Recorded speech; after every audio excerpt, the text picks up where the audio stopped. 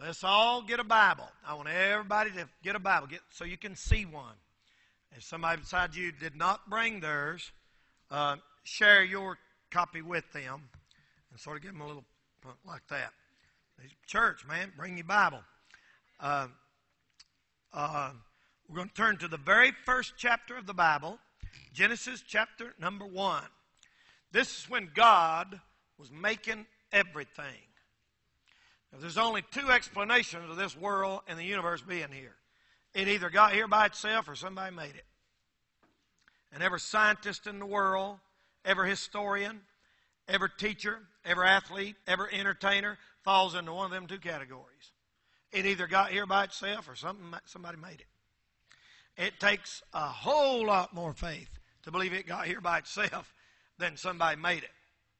This book didn't get here by itself. That didn't get here by itself, and no scientist would believe it.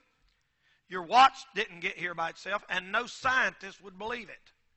But they believe the whole universe set on a perfect time, got here by itself. You know why people are atheists? Because they want to live like the devil. That's why.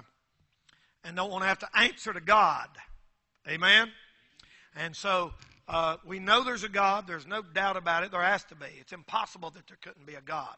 And here he is in chapter 1 creating. He done this and that first day, this and that second day, this and that third day, this and that the fourth day. Now on the fifth day, I want you to look at verse 20. Genesis 1:20. And God said, let the waters bring forth abundantly, and the moving creature that hath life. So all them fish and everything just, bam, started swimming around in the oceans. All kinds of creatures. Weird-looking ones, cute-looking ones, mean-looking ones. And then he said, and fowl that may fly above the earth in the open firmament of heaven. So he made fish and birds. They're sort of kin to each other. Fish fly in water and birds fly in air. A fish up in the air and a bird in the water is out of place. God has a place for everything and a purpose for everything. Verse 21, and God created great whales and every living creature that moveth, and waters brought forth abundantly after their kind, and every winged fowl after his kind. And God saw that it was good. I want to look at that winged fowl and the birds that fly around. This morning, you're going to have never done this before in my life. I'm going to bring you a message on the subject Bible birds. Bible birds. Birds in the Bible. Now, there's over 60, I think, birds, different birds mentioned in the Bible. You got to remember that birds are different. Birds are special made. God made birds special. Even their bones are different. That's really super lightweight so they can fly. God made people. God made varieties of people. Amen. One man said, he said, God sure must love common people because he sure made a lot of them. And I'd say, that's right. I agree with that. Amen. I preached about marriage last night, or last Sunday night, and how the husbands and wives should get along. That son. One lady said, she said, my husband, my husband's always just so melancholy. My husband's melancholy. And they said, what do you mean by that? She said, well, his head looks like a melon and his face looks like a collie. That's not the right meaning of that word. But God made different. That's bad, ain't it? But God made different people. And you think it's hard to look at me for 30 minutes. You ought to look what I got to look at. That's hard on the eyes, man. Anyway, listen. God made birds, and he made all kinds of birds. All kinds of birds that fly in the air. Now, a bird, you've heard me preach this. Everything you can see is a picture of something you can't see. Everything that we see in the natural world is a picture of things that's there in the spiritual world, but you can't see them. So birds in the Bible usually represent a lesson he's trying to teach us or a spirit, a good one or a bad one. We'll look at that this morning. You'll learn something if you'll stay with me. Birds are not near as dumb as people think they are. You hear people say, oh, bird brain over there. Really? Are they that dumb? Well, there's one of them flew 7,200 miles from France to Vietnam, and when the weather changes, turn right around and go back to the same spot. And you know people can't do that? There's not a pilot in the world can fly from one city exact to the other with no navigation and no instruments and no way to tell which way he's going, and no radar, no screen. People can't do it. Birds can. A Baltimore Oriole, a bird, was tagged before, a certain bird was tagged and flew to South America and came back to his home 1,000 miles away and went to the very same tree and rested in it. Now, where do they get that? How do birds know how to do that? That didn't evolve. Millions of them do it every year. Go fly 1,000 miles and right back to the same spot. We call that imparted knowledge. God put that inside of them. Intuition, whatever that you want to call it. And God did that for birds. Now, we're going to look at 7 major Bible birds. You pay very close attention because it's going to affect your life. These things do. Number 1, the raven. The raven is a scavenger bird. In Genesis chapter 8 and verse 7, it talks about the raven. Ravens are very selfish. Ravens are pictures of demonic spirits, evil spirits.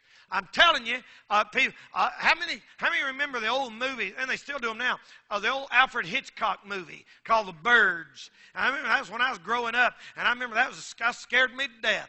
And I watched that, and these birds come flying in the house, and birds come in flying. It's always real scary when those birds start coming in. Let me tell you about ravens this morning. They fly restlessly looking for food. You know what they feed on? Carrion. You know what that is? Putrefying guts, or roadkill, as me and you would call it. Ravens prey and follow something that's dead.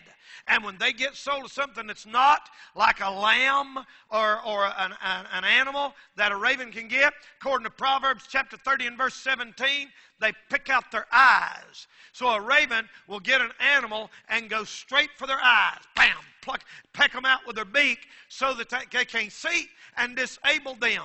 Now, if a raven is a picture of an evil spirit, you guarantee you evil spirits have those same patterns. Everything you can see is a picture of something you can't see. And the Bible tells us all the way through that the fowls of the air are pictures of evil spirits. There are evil spirits flying around. I believe that's why God made birds to fly. Because if we got up here and preached, there's spirits flying around. There's good ones and bad ones. There's angels and there's demons. There's the Holy Spirit and unclean spirit. People say, oh, you're crazy. Nothing can't fly. But God put birds in the air to prove to you that spirits can fly. Everything you can see is a picture of something that you can't see. People wouldn't believe us if it wasn't that way. In 1 Kings chapter 17 and verse 4, God had a good purpose and used those ravens to feed Elijah. So that means God can even use wickedness and the devil sometimes to fulfill his plans in our life. They feed on dead animals. They have a weird sort of a countenance.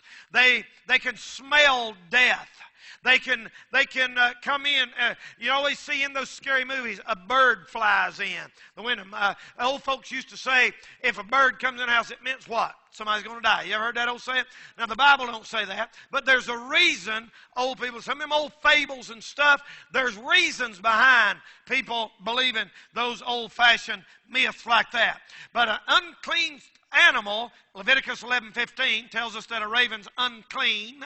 And then the Lord turns around and said his man was possessed with unclean spirits. Now this is where we lose science. This is where we lose all the medical population, the doctors that don't recognize courtroom judges. They say, why did this young man do this? Why did this young man have supernatural strength?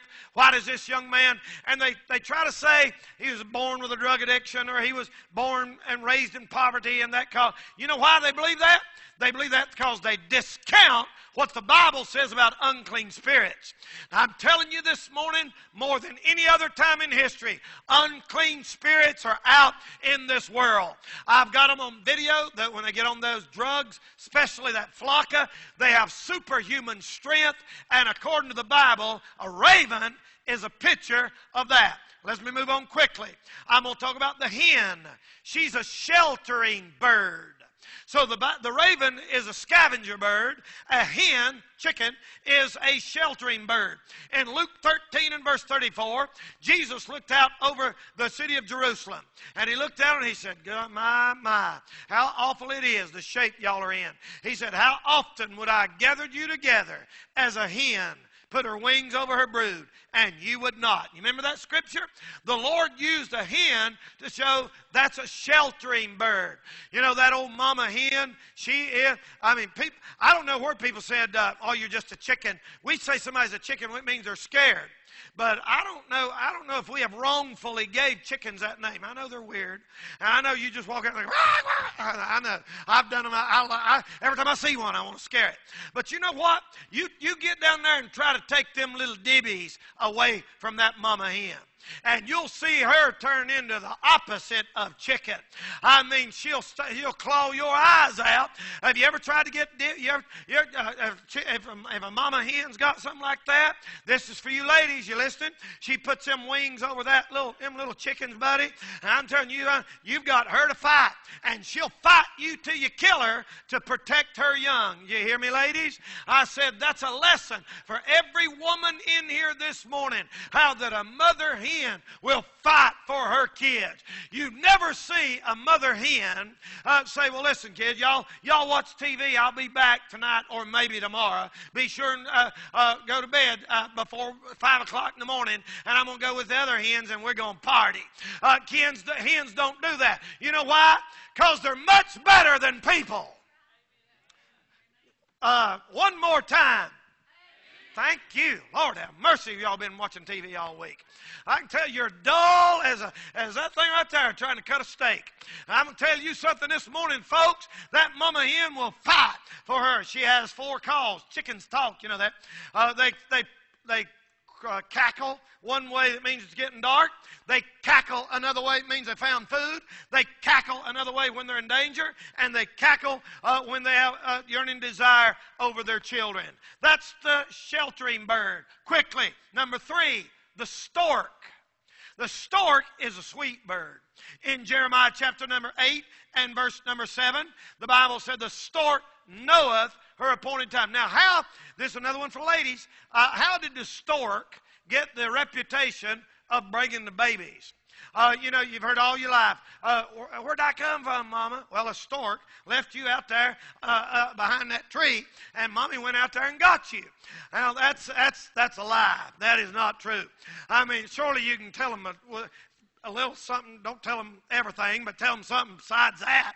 A stork did not. Little kids now think it was flying through the sky, and a stork had one of them little sacks, and then just dropped them out at your house. There you go. What if it had dropped me somewhere else? I might have wound up with parents that I don't even look like. But anyway, they get that. Now, the reason they get that is because a stork is known for gentleness. It's a sweet bird. It's not like a raven. It don't attack things, kill it. It's like affection or kind.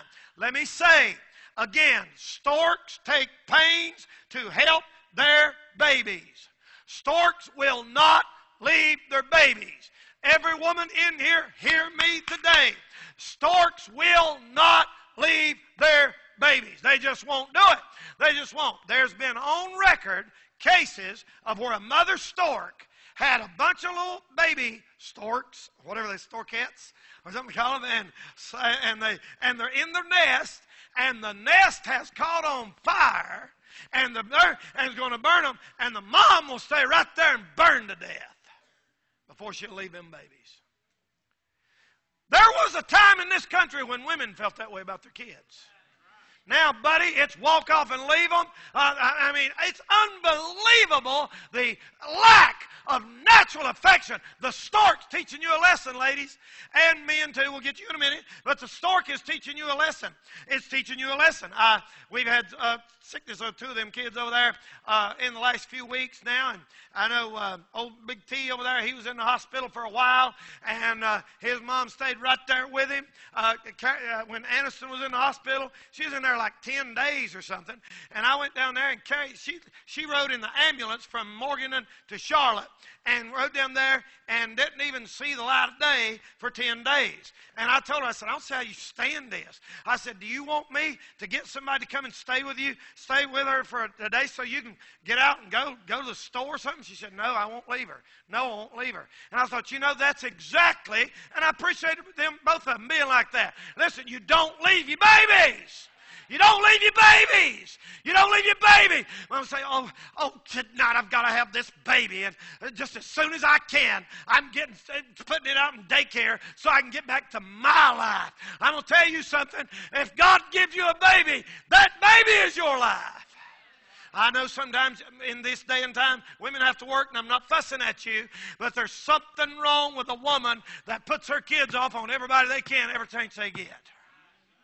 Something wrong. Something wrong. Amen? That stork will not. And you know what storks do? They even carry their young. I mean, they're old. Like old stork. Old mama stork and daddy stork. They put them on their wing and can carry them around. They don't desert their parents when they get old. Number 4, the dove. Now everybody knows what the dove is. He's a scent bird. You don't believe that birds represent spirits? Somebody tell me what spirit the dove represents. The Holy Spirit. See, that one's obvious. Now, if a dove represents the Holy Spirit, which it does, a raven could represent an evil spirit. I know there's bird lovers going to be watching this on the internet, and we get letters from, good Lord, everywhere in the world, Australia, Africa. One the other day, somebody was saying, I don't have that here in Ireland. Help me, preacher. All over the world. And I know there's bird lovers, maybe here this morning, say, oh, but all birds are precious, and how could you possibly compare them? Listen, if the Holy Spirit can represent represented by an animal, an unclean spirit's represented by an animal. And you can't have it both ways. If one works, the other works. Noah sent the dove. The dove is a sent bird. Noah sent it out, and it flew around, and there wasn't nowhere around, and it came back. And he waited a week or two. The raven, he just went on out there and stayed. But the dove, he went. Finally, he's come back, had an olive branch in his hand. We studied that the other night on Wednesday night, what the olive tree represents. And he came back, and Noah got out of there. You know what a dove represents? A dove represents cleanness. A dove is a gentleman. Doves are gentlemen. Doves don't just come in and barge in on they can be offended real easy. That's a picture of the Holy Spirit. The Holy Ghost is a gentleman. He'll deal with you. He'll convict you of your sin. And if you won't get right, he can be offended. He can be grieved. And be careful of grieving the Spirit of God out of your life. Be careful when God's convicting you about something. Maybe your church attendance, or maybe your tithing, or maybe your Bible reading, maybe your prayer, or maybe some sin in your life. Be careful about ignoring that voice, because you can grieve the Spirit of God. A dove is like that. You can just say, get away from here, and get rid of it. He's not going to force himself on you. The Holy Spirit is a gentleman. He don't force himself on anybody. I'm telling you this morning, the Lord was baptized one day, and the Bible said this. John the Baptist took him down there, the Baptist, and took him down in that water, and he went like this, and Jesus went down in the water, and when he come up, the Bible said they looked around, and there come the Spirit of God descending like a dove. The Holy Spirit coming down in a bodily shape like a dove and landed on Jesus, and God the Father spoke and said, this is my beloved Son, in whom I'm well pleased. There's your Trinity. God the Father's in heaven. God the Son here being baptized, and God the Spirit resting on him. Some nut writes letters telling us and said that Jesus couldn't have been God because God can't die. Jesus had a fleshly body that died, but he's still God. He got up over death. He died for us, you nut. And I'm telling you this morning, ladies and gentlemen, you hear me today, that Spirit of God is pictured by the dove. It teaches us, the dove does, that when the Father shall send him, if you're led by the Spirit, you're like a dove. You're nice. You're a gentleman. You're not hateful. You don't bite everybody's heads off as soon as they walk in the room. You're not irritable all the time. You're not an old bad word. I caught you, didn't I? You better pay attention to something. You'll miss something here. I'm telling you this morning, ladies and gentlemen, a dove is polite. A dove's not a smart aleck. A dove don't cuss you out. A dove is a picture of the Holy Spirit, the sent bird. Number five, the sparrow, the small bird. A sparrow is a small bird. The word sparrow means to chirp. Did you know they say that birds are the only creatures in the world that sing besides men? I don't know about that. I'm not sure if that's right or not, but that's what they say. They are so insignificant. In Matthew 10:29, the Lord made a point, and he said, "Are not 2 sparrows sold for a farthing?" You could buy 2 sparrows for a farthing. A farthing back then was less than a half a cent. You could buy 2 of them for a half of a penny. That's getting cheap. I'm telling you, buddy, what can you buy now for a penny? I mean, about nothing. They might as well take pennies out of circulation. They ought to take dollar bills out of circulation. The only place they're any good is church. That's the only time you ever see them. You can't buy nothing out there. They go around all the time. Church all circulate pretty good. But you know what? Them little sparrows, Lord, them things ain't that big. They don't weigh nothing. They're just a few ounces. They can sit on you right there. You wouldn't even know it. And that little sparrow sat there, and the Lord looked down one day, and he said, you can buy 2 of them for a penny. You can buy 4 of them for 2 pennies. You could buy 6 of them for 3 pennies. You could buy 10 of them for a nickel.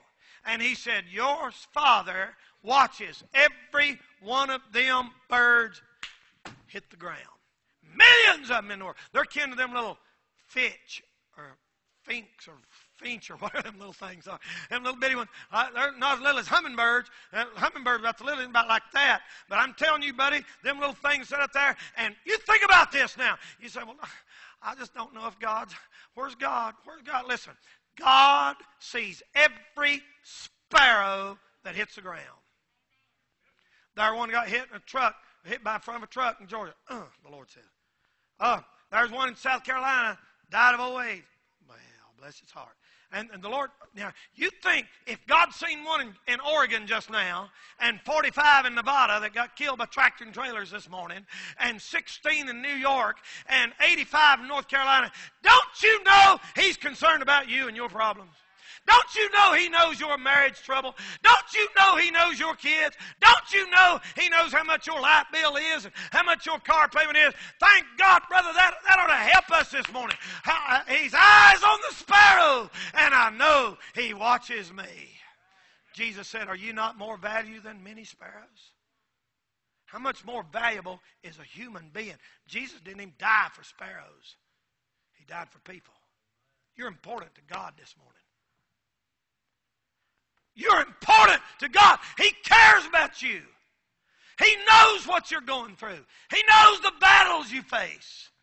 The sparrow, the Lord tells us, don't ever doubt it. Don't ever doubt it. Don't ever doubt His power. You say, well, if He cares, why don't He do something? Well, it's just like God don't get no hurry.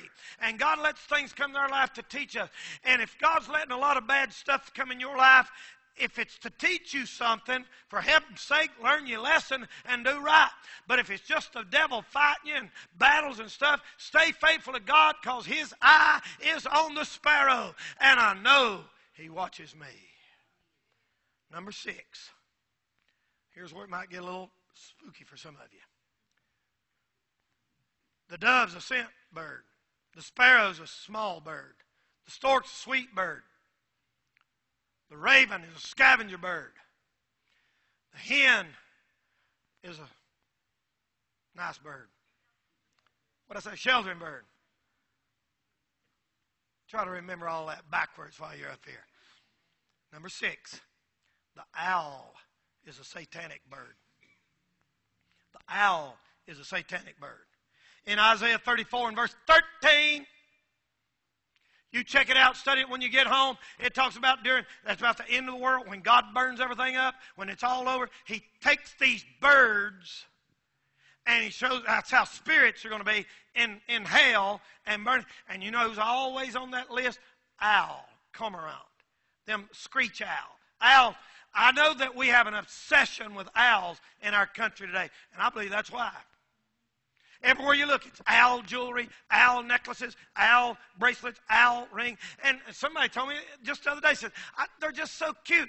I never have thought that. They have big eyes and a big head, the same picture face as aliens. And I ain't done. I'm just getting started. You need to brush up on your education. And I'm fixing to educate you. Are you listening? They are nocturnal. That means they can see at night. They fly around at night. They have 100 times the vision of a man.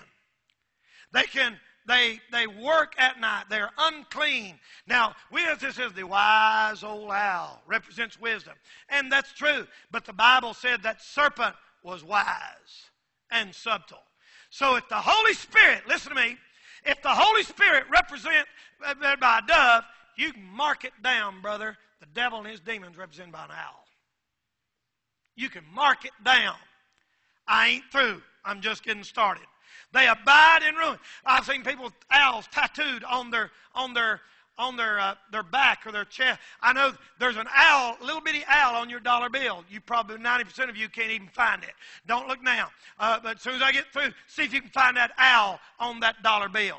And ladies and gentlemen, the love of money is the root of all evil. We'll talk more about that maybe at another time. T-shirts, stickers, everything up there. They're connected with alien abductions and demonic spirits. Now listen to me. All these movies that Hollywood makes, listen to me carefully. All these movies that Hollywood makes are based on stuff that's true, and Hollywood carries them to the extreme so that you will think it's fiction. Just like zombies, just like people coming back from the dead, just like you make all these monsters. You know why? That's so that's silly. That's just Hollywood. That's what the devil wants you to think. So it's like the thing at Roswell, New Mexico back in the 40s, when all that UFO stuff, it's a known fact. Anybody who's done their homework knows something crashed in Roswell, New Mexico. There was recovered bodies. There was all kind of weird stuff. They were not coming from outer space. There ain't nobody that lives out in outer space unless God lets the demons fly around out there sometime. There is no people on other planets. They are not coming from outer space. They're coming from down there. And the Bible teaches that all the way through. The earth opens up in the book of Revelation, and creatures come out of this earth. And up there in Nome, Alaska, they made a movie of it called The Fourth Kind. I saw part of it. I don't recommend you watch it. It's some stupid Hollywood movie. But there was a psychiatrist named Abigail Tyler, and done study after her husband died, and she interviewed all these people. In Nome, Alaska, a little old town, there was like tons of people disappearing for no known reason. And it is a fact that there's people disappeared in Nome, Alaska. The unbelievers say, oh, somebody went fishing, they drowned. It's awful cold up here. But they have an unusual amount of people disappearing. You can look it up when you get time. They made a movie out of it with supposedly documented. I do not say I endorse that movie. I don't say that the movie is even right. I am saying it's based on truth, and the movie carried it way over here so you'd think it was all a joke, but it's not. Case after case after case.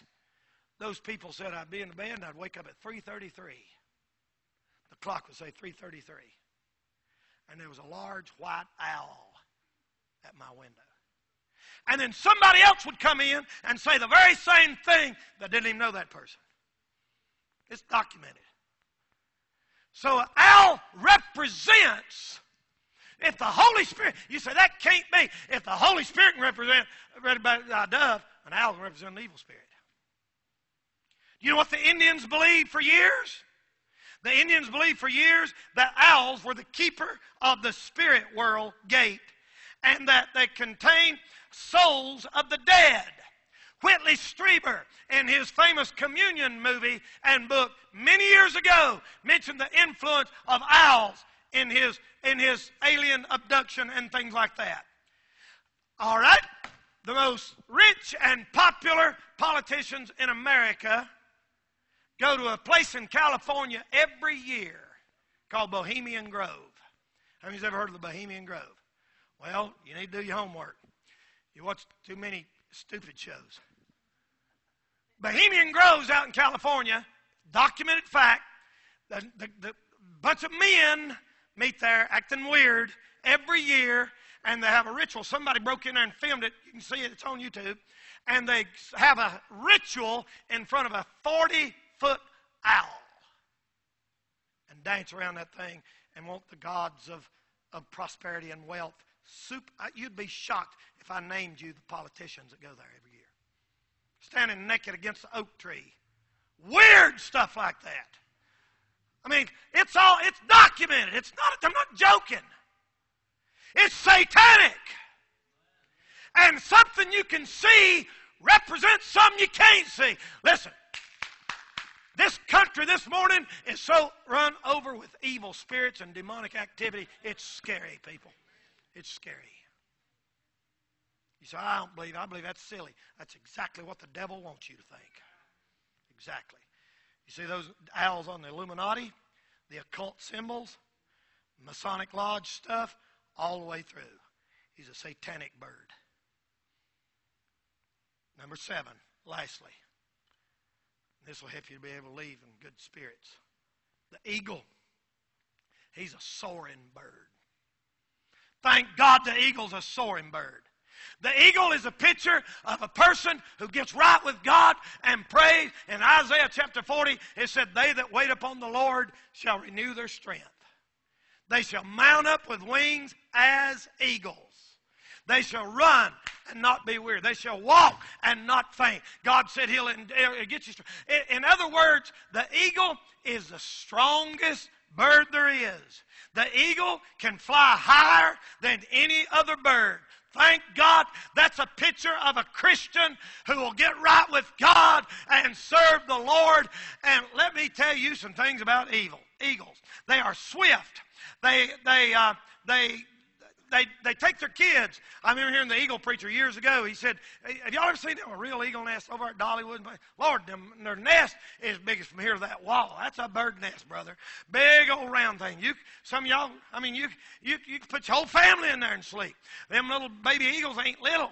And they have them way up on top of a cliff somewhere out in west Montana or somewhere. And they said them mother eagles will raise those baby eagles, and she'll go get food and bring it to them, and get food and bring it to them. And one day it's time for the little eagles to learn how to fly. And you know what that mother eagle do? She'll look and say, now listen, I ain't feeding y'all your whole life. It's about time y'all learn how to fly and make it on your own. You ain't going to sit around here and lay on the couch and play video games all day and expect me to feed you. Y'all listening to me, ain't you? It's funny they got more sense than a lot of people got. You got a 4-year degree and you're still living in my basement. Get out! And she'll take them baby eagles and throw them out of that nest. 5,000 feet up, and they just go straight down. Like that, turning flips. And that eagle said, Mama, I can't believe you done that. And you know what they said that thing will do? They said that mother eagle will let that thing fall a couple of thousand feet, Lord of God, make me want to shout. And all of a sudden, she got her eye on it. She ain't worried a bit. And all of a sudden, she'll swoop down through there like a big jet, buddy, and scoop that baby eagle up right before it hits the ground and take it back up there till it can fly on its own. Glory to God. How that's exactly the way the Lord does us. Sometimes He'll make us want to do it on our own, but if we can't, He'll be there to pick you up, brother, if you can't make Him. Oh, Lord, have mercy. That's what an eagle will do. She's a soaring bird. You know what else an eagle will do? They said if a prey gets after an eagle, a ravenous bird or something, going to chase it. You know what? When it's carrying its young or something, eagles have two sets of eyes. And they got these little lenses. They can go like sunglasses, something, and go down over their eyes. It's weird, man. Of course, that all evolved. You know, that all evolved if you believe school teachers. By pure accident. And anyway, those eagles got them two sets of eyes. Whenever she needs it, you know what she can do?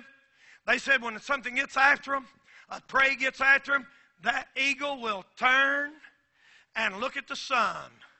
And brother, she'll turn them like that and fly right straight into the sun. Just a dead, and them that follow her can't stand the light, and they abandon chase. Oh, my Lord, listen to me this morning.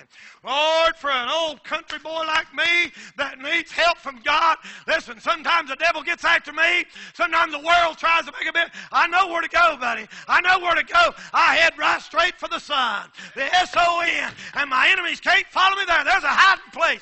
Thank God there's somewhere we can go where the devil can't get us, y'all. Woo! Hallelujah. You can go to the rock that is higher than I. That's what an eagle will do. Guess what else eagles do? Eagles are completely monogamous. When they get married, they stay together until one of them dies. How dumb humans are. Poor old mama eagle, he'll stay right there with her. Now, when she dies, he might go find him. I don't know. But they stay together. They don't say, I don't like you no more. I like him at work because he's hot.